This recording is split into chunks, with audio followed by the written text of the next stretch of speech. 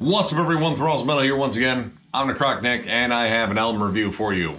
So yet another one that came out on the 26th of November was the newest album from Lockup, the Dregs of Hades. This comes out on Listenable Records. This is the band's fifth full length, and this band was formed in 1998 by Shane Embry of Napalm Death and a whole bunch of other side projects outside of Napalm Death. And this is technically a supergroup as well. And the timeline on this one is kind of interesting, and this is probably one of the most different albums that Lockup has done, which they're just a straightforward deathgrind act, high energy, in your face pretty much at all times. But this is the first time that they've done this with two vocalists. Now, returning to the band is longtime vocalist Thomas Lindberg from At the Gates, Lurking Fear, Dysphere, a ton of different projects. In fact, this almost completes the cycle, or at least the circuit, for Thomas Lindberg fretted projects here lately, because man, that dude was fucking busy over the pandemic. But when he left in 2014 and then just came back, I believe this year or last year, he was replaced by Kevin Sharp, formerly of Brutal Truth.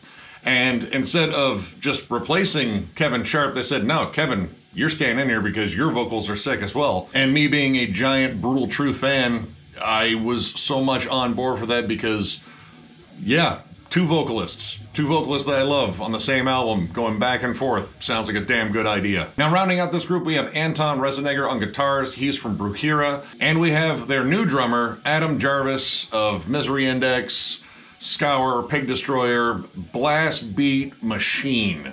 This dude is one of my favorite extreme metal drummers, and he replaces longtime drummer Nicholas Barker, who is also a Blast Beat Machine, but I guess left the group in 2020. Now, as I said, this band is pretty much no frills death grind, and this is the high energy kind. Like, this is blast beats aplenty. You get some good groovy D beats here and there, some nice death metal breakdowns in between like grindy sections, and it's pretty much full on in your face at all times. But first, because every album needs an intro track apparently, we have to get past an intro. Death Itself, Brother of Sleep. It's an intro track. It's about like a minute 28. It kind of sounds like a more gothic version of Indiana Jones' Temple of Doom when they're down in the Kalima pit. And you don't necessarily need it. You can skip right on to the first actual track, Hell Will Plague with Ruins, and let's get to business. First off, Adam Jarvis was a solid pick for this. This is pretty much right in his wheelhouse because they just have him flying at all times. He is just going high-octane blast beats with really great groovy sections in between and just pummeling the kit. And right away, we are introduced to the new dynamic, the dual vocal dynamic on here. And honestly, it works out really well because both of these guys have distinctly different voices.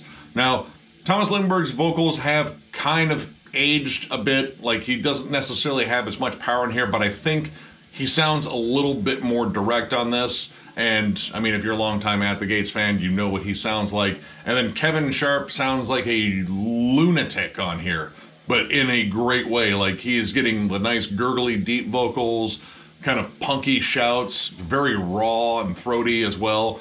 And what's cool is they'll bounce back from verse to verse, and this isn't just in the opening track, this is all over the album. And they'll also, I don't want to call it harmonize because they're just growling together, but it creates this giant, nasty, layered growl, which just sounds extra vicious on here. Musically, this is very much Lockup. Like, I mean, it's unmistakably them, but if you've never heard them, it is very comparable to Napalm Death because there are definitely a lot of Napalm Death riffs on here. Anton does a good job of kind of balancing out really cool, like, grindy, punky riffs and then like big, fat death metal chugs and tremolos. And overall, it really reminds me of, when I'm playing in the background, which I don't know if you guys can hear, Napalm Death's Enemy of the Music Business. It has that more death grind sound that I think is on that album, especially in terms of the guitar tone. It's kind of ugly and dissonant, but when they get down to just chugging on it, like, it just sounds extra gnarly. Kind of similar to Terrorizer. Like, Terrorizer is a great comparison, both in terms of the high-octane drum work and just the fast, furious riffs that kind of switch back and forth between the styles. And in terms of, like, blending death metal and grindcore, Lockup has always done it really well. The song Black Illumination starts off with ferocious grindcore riffs, blast beats, They're fucking screaming back and forth. It's just loud and nasty and so pissed off. And then towards the end, it takes a hard shift to death metal, brings in some grooves, some really distinct riffs, and like just some flat out mosh pit worthy breakdowns. I like how that song did not stay kind of just straight ahead on one style. Like a lot of these kind of just blast their way through, which is good because I like high energy stuff like that. This album is not fucking around. It pretty much has no breaks and it's going downhill almost the entire time here. But that is actually kind of fun just because I kind of like grindcore like that. Like, just keep going. Let's see how crazy you can get. But at the same time, deliver hooks, and that is what these guys do really well. The song Dead Legions actually has a slightly thrashier feel to it. And when they get down to the really cool, like kind of groovy stomp towards the end, it really reminded me a lot of Nail Bomb. Like, it just kind of had that sort of Max Cavalera found a nice meaty riff and just hammered it to death and made you love it. And there's a nice bounce to it, so it's just really headbangable right away. Now, one thing I can definitely say about this album is it's very blended in terms of you don't necessarily always get songs that are more primarily death metal or more primarily grindcore. They blend the style. Now, you'll get songs that'll start off, again, like kind of grindcore-ish and move into death metal or vice versa, but for the most part, you get all the elements of death grind in pretty much every track. Now, this album definitely lays on the blast beats. That's pretty much Lockup style, so if you don't like blast beats, there's a good chance you probably don't like Lockup. Though it does break it up a little bit with some D beats on A Sinful Life of Power and Triumph of the Grotesque. Both of those songs kind of latch on to the crust punk energy, though I do think they kind of get back into the blast beats a little bit too much, whereas I think those songs could have just been straight up like D-beat stompers because they did a really good job in there. And it's kind of a different energy than a blast beat. It's also a very different groove and almost kind of a different kind of mosh pit, which these songs are for mosh pits. Let's be completely honest about that. But one of the cool things that comes out in Triumph of the Grotesque is maybe just a touch of black metal.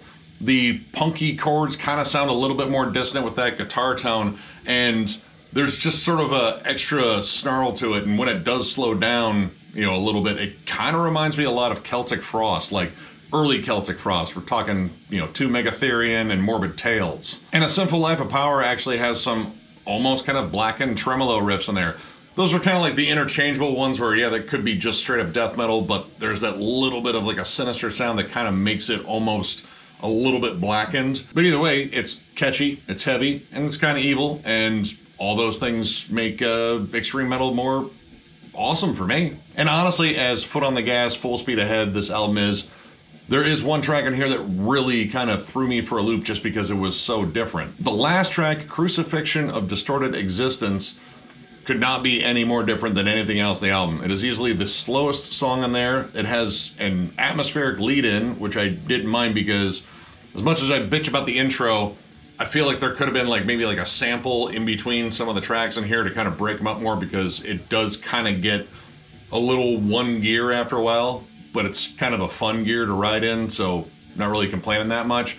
But this last song slows it down, the riffs become more distinct. There is a distinct hook in this opening riff, and you really get to hear both Lindbergh and Sharp kind of bounce back and forth a little bit clearer, and they do a lot of layering on the vocals, like both of them growling at the same time and sounding evil as fuck. This song has an entirely different mood, not only because it's slower, but the riffs are just darker and more foreboding. It's not about just being pissed off. It's, I don't know, kind of evil sounding, like a little Morbid Angel-ish. And not only does it kind of sound like an almost different band on here, the song is over 6 minutes, which I believe is a record for Lockup. I think they had a longer song on the last one that was a little bit over 5 minutes, but 6 minutes, that's pretty good. And honestly, while it does sound a bit like a different band, it's really good, and it kind of just showcases there's a little bit more in the wheelhouse here. And I think that's kind of a thing on this album, like it's a little bit different, but it's instantly recognizable as the Lockup that I've been listening to since, shit, I think Pleasure's Paved Sewers. The riffs on the song are very catchy. There's really cool harmonies in some of them too. And overall, it caps off a really solid album. And I don't know, like part of me thinks like something like this should have been towards the middle of the album, or at least maybe some of the D-beat tracks should have, just to break it up. But honestly, this was just a really good listen. Like it was just fast, hyper aggressive, pretty much what I expected from Lockup, though it did have some surprises. So overall, I'm gonna give this 4 stars. this is a badass album, and again, not necessarily like reinventing the wheel in terms of deathgrind, but the fact that they added something different, like 2 vocalists, a couple of slower sections, a little bit of blackened atmosphere here and there.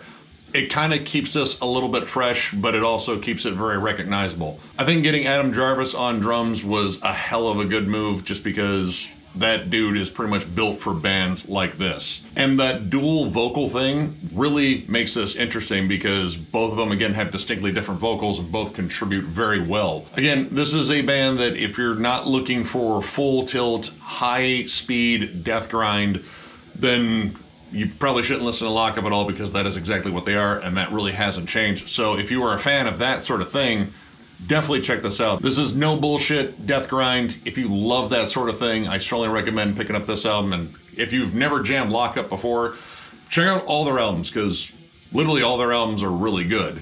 So yeah, I strongly recommend this one. Go check it out.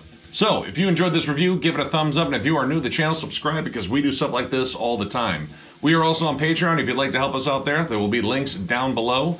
We also have t-shirts for sale. We are going to eventually reload on stuff and get some different merch. We're getting some input from the fans, and we're welcoming more input in terms of stuff that you guys would like, because the stuff is for you after all. But if you would like a shirt for now, hit us up on thrallsmetal@gmail.com. Send us a message, put shirts in it. We will get back to you and hopefully sell you a shirt. Got plenty more coming in the future. We can't wait to overload you with more metallic nonsense from us, because we love this shit and we love doing this for you guys, because you guys seem to love that, and fuck, we love that. It's very confusing. It's kind of a love triangle trio. It's this shape.